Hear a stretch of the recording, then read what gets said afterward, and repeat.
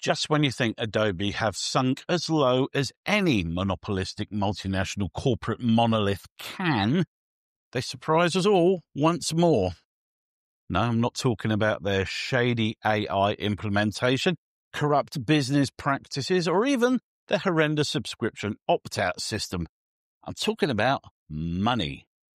Yep, they've put their prices up again and automatically moved anyone on that all-you-can-eat package onto a new, more expensive option because AI. And specifically for photographers, removing the excellent 20 gig $15 a month package and replacing it with a $30 a month one if you're a new user or $24 a month for existing users. So, if Adobe have pushed you too far this time and you've cancelled your subscription, the question is this: what do you replace Photoshop with?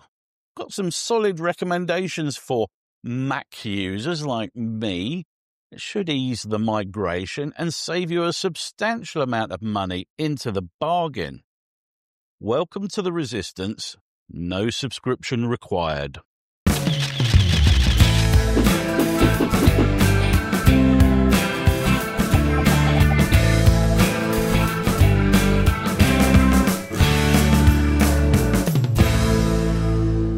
Photoshop is kind of a niche unto itself.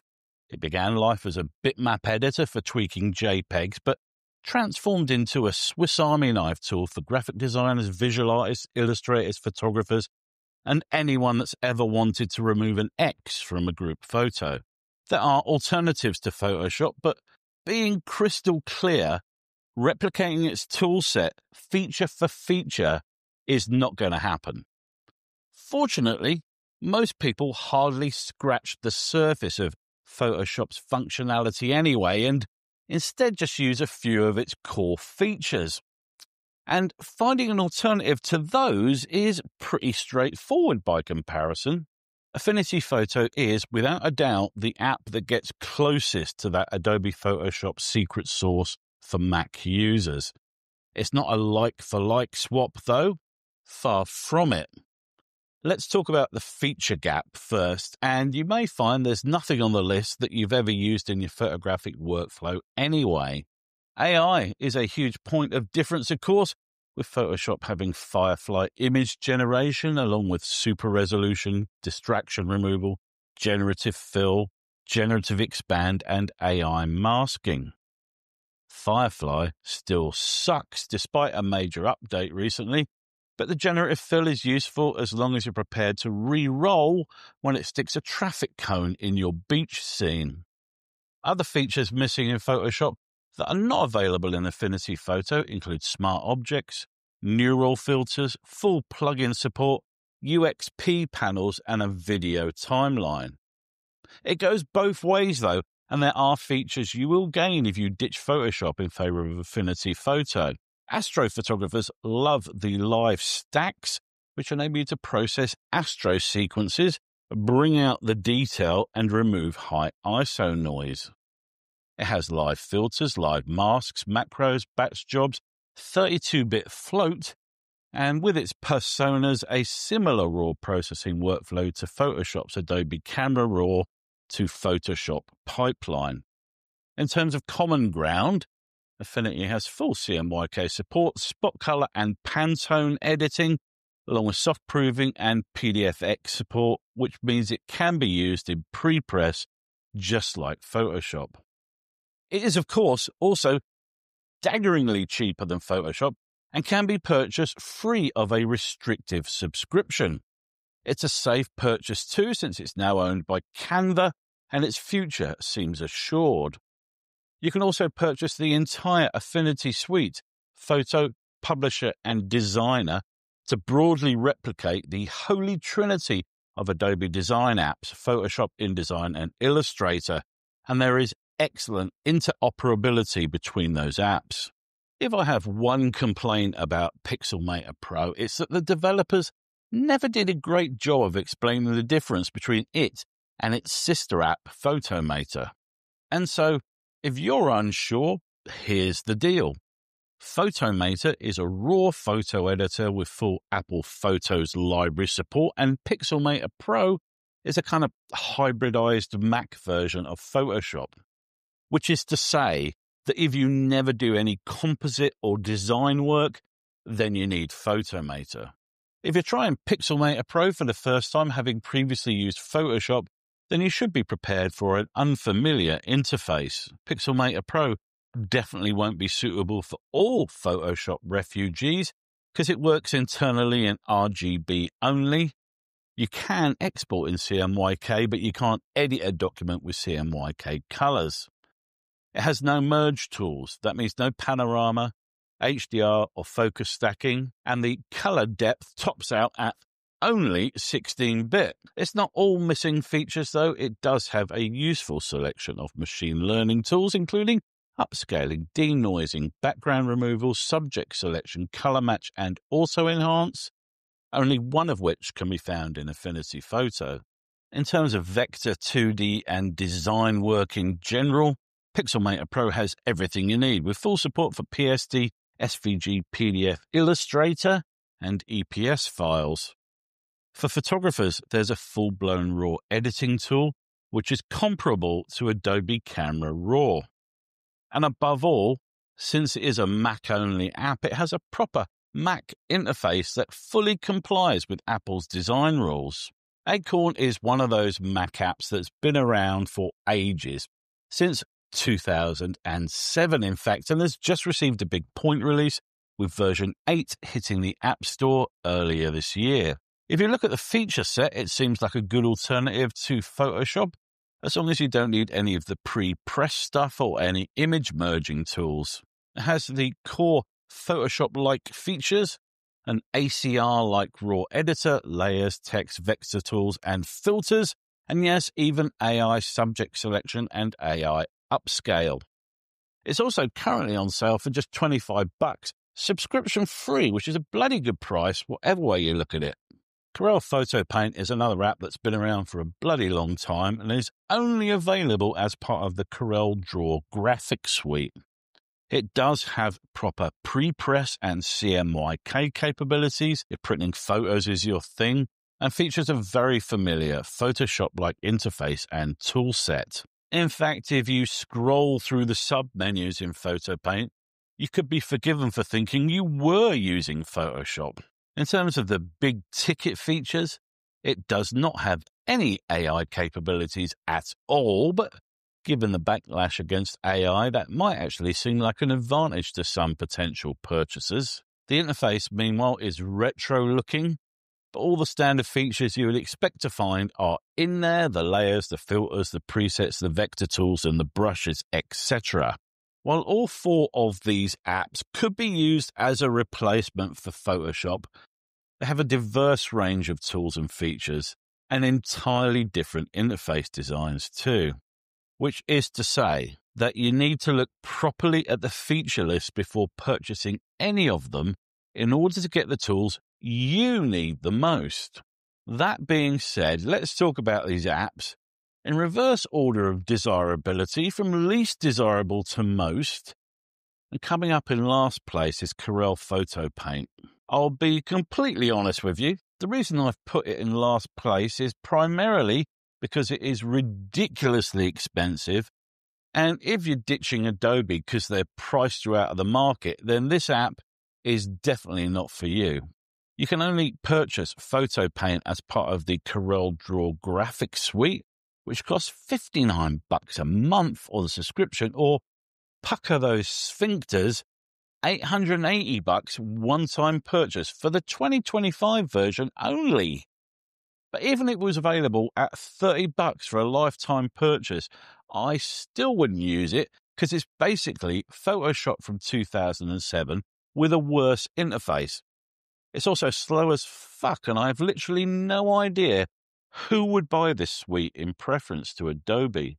I wanted to like Acorn more than I did, partly because it's made by a small independent developer team, and partly because you can buy it for an extremely reasonable $25 lifetime. It's a nicely coded little app with a pleasing enough interface and a range of photo and 2D/vector related tools. There's also a surprisingly diverse range of adjustments, filters, and effects. I think my main problem with the app is the raw editor, which is quite limited and slow. I found it hard to get reliable imports with light and colors looking the way I wanted. In terms of flagship features, it has an AI subject select tool, which works okay if you're prepared to spend a little bit of time finessing the results, and a super resolution tool, which is fast and did a better upscale job for me than Topaz Photo AI 4. It's a quirky little app with esoteric features that feel like the developer added them for himself rather than the punters. For instance, there's a live text tool that can recognize text in a bitmap image you load, a layered screenshot tool that saves all the screen furniture as individual layers, and a data merging tool that enables you to generate images with content populated from a CSV file. Don't get me wrong, they're all interesting tools, but it's a weird collection with some decidedly esoteric inclusions. In terms of design, the layer and vector engine is both smooth and capable with tools such as text on path, circle text, shapes, and plentiful modifiers for those vector paths and shapes. There's no doubt at all that Acorn gives you a hell of a lot for your money, with its feature set eclipsing that of Photo Paint, and it would be a solid recommendation from me, but for the fact that Pixelmator Pro has a similar feature set and price tag and is faster and a cleaner looking app. Affinity Photo is the most capable of the 4 apps in this little roundup, and so you're probably wondering why exactly I put it in second place. An army of fans rise up and shake their fists angrily at the screen. Don't worry, Affinity Photo fans, I'm actually putting in equal first place with Pixelmator Pro, because while I feel that both are solid Photoshop alternatives, they cater to entirely different kinds of users. Affinity Photo is a far more technical app than Pixelmator Pro and includes some truly esoteric features, many of which go far beyond the scope of Photoshop. Focus merge, compound masks, live mesh filter, in-painting, Pantone color matching, full PSD support, extensive brush support, live 360 pano projections. It's a nerd's paradise. If you used Photoshop in a highly technical way, then you should 100% get Affinity Photo, because there is nothing anywhere that gets this close. Personally speaking, I've never been a fan of the Affinity Photo interface, which looks like a half-assed port from Windows, and I'm not keen on those weird non-standard icons either. But if you need to do any kind of technical photo editing, in combination with vector or 2D additions, it's far and away your best bet, so long as you're prepared to put in the time and effort to completely relearn how to edit photos and composites. But the thing about Photoshop is that it wasn't used simply by knowledgeable graphics and photo nerds. Its presence in the Creative Cloud suite, adopted by a stupidly high percentage of businesses, meant it was also a popular app with more casual users too. And in my opinion, Pixelmator Pro makes a more compelling case for the average Mac user than Affinity Photo, with a combination of tools that are far more suited to less technical usage. I'm not suggesting Pixelmator Pro isn't as powerful, far from it. It just doesn't have all the super technical stuff and, let's be honest, highly niche features shoehorned into Affinity. Instead, it's all the core stuff you actually used in Photoshop. If you're a photographer first and a designer second, I'd also say that Pixelmator Pro's highly capable RAW adjustments tools are much more in line with Adobe Camera Raw than Affinity Photo's hybrid workflow.